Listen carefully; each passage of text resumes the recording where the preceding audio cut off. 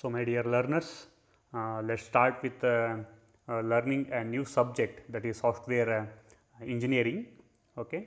So, the subject has been kept as a core subject for third semester Bachelor of Engineering degree for the branches computer science and engineering and information science and engineering as a part of third semester itself. And the subject code is 18 CS 35. It is a 2018 scheme and syllabus under VTU Belagavi. Okay. Before going to start get into this particular subject, okay.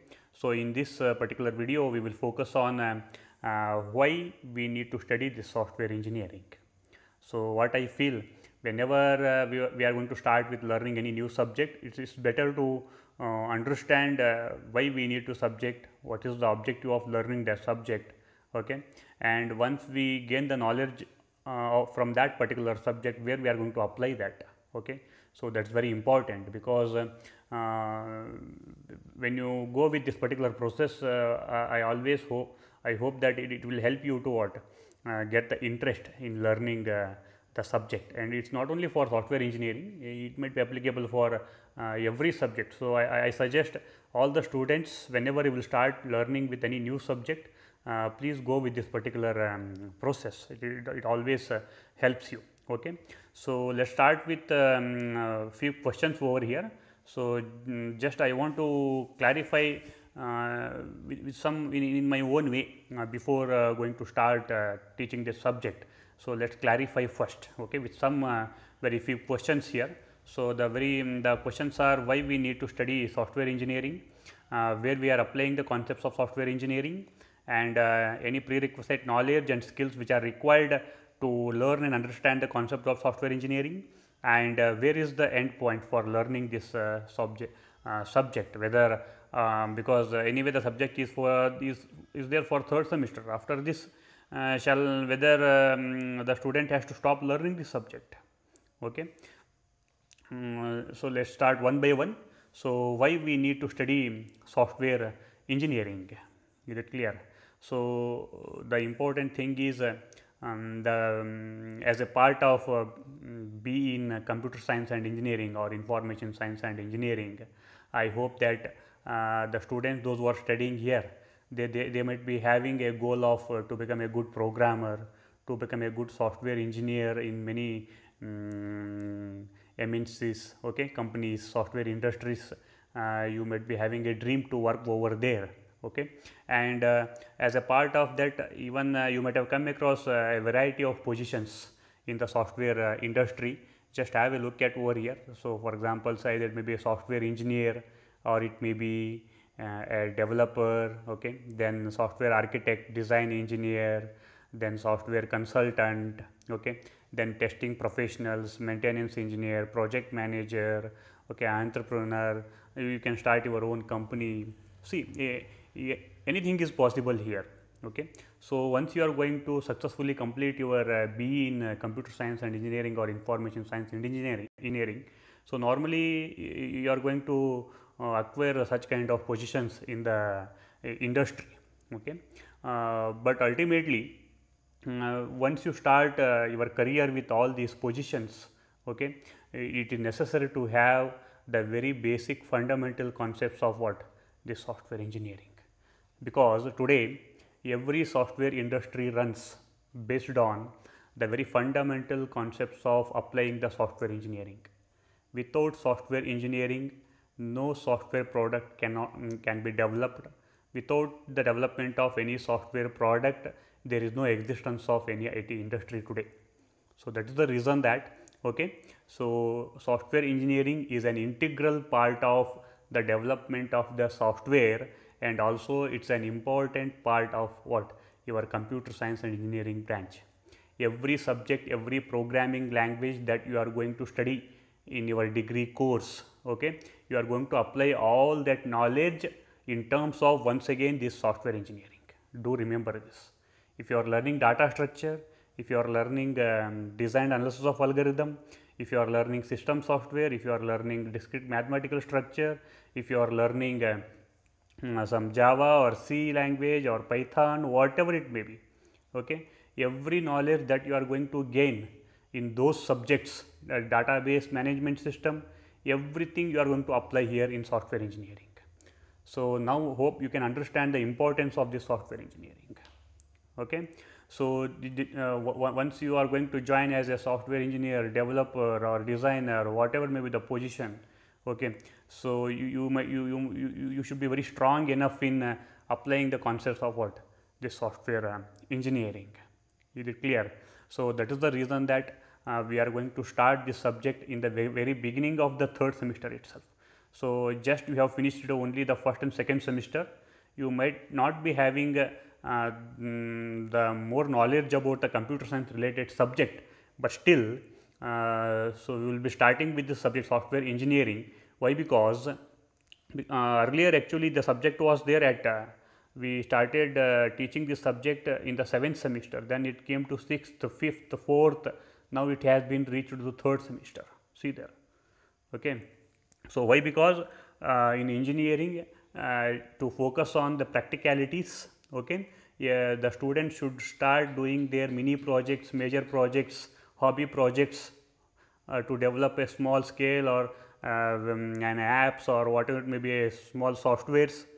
Okay. There they can apply the concept of what? This software engineering. That is the reason that they have kept it for in the early semester itself. Okay.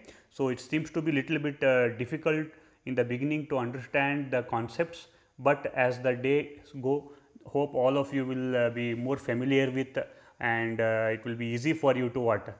Understand and grab the concepts here. And at the same time, another important thing I want to tell you, every subject is having its own vocabulary. Okay. Whenever you will start learning with any new subject, that subject is having its own set of dictionary words. You will be start coming across different words. So, once you start learning the software engineering here, you will also coming across very popular words, different types or different sort of words that you will be getting, and as within few days I hope that all of you are going to get comfortable with this overall concepts over here. Okay. And apart from that, even you can take this particular subject for your higher studies also. Okay.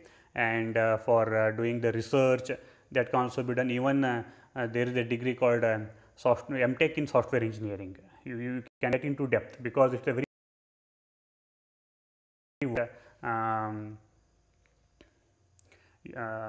just by after finishing the 3rd semester. Okay. So, your learning should stop over here, no. Okay. So, it is a very vast subject, your every chapter in this particular subject are going to become a once again a big subjects. Okay. So, that is the point over here, and let us move to the next question here, that is what we are, where we are applying the concepts of software engineering. Okay. So, basically just now I have already told that in every software industry, IT industry, they runs basically with the basic foundation concepts of software engineering here, and in every software industry, every software product development and its maintenance will be always done with respect to what? The software engineering concepts only, that you should remember always. Okay. Then another question, any prerequisite knowledge or skills required here. Okay. Yes, we need to have the very basic knowledge of many of the subjects. Okay. So, you should have some programming language, I think anyway you might have learnt already C language. Then you should have some concepts of object oriented concepts. Actually right now for the 1st semester you might have not having that, but anyway this particular concept is also a part of this subject only. One chapter they have kept it as a object oriented concept that you can learn it. Okay. And also you should have some basic foundation knowledge of the foundation courses like operating system, database, system software and all those things. Okay. But I hope that especially in this technological era, all of you are having such kind of the required basic knowledge you might be already having. Okay. And finally, the very important thing that I want to mention here, that is, see there, every student should have 3 things. One is the interest interest in learning, and second thing is you should have a creativity, and you should have a very good analyzing capability. Okay, and apart from that, finally as a student you should have what? Concentration also.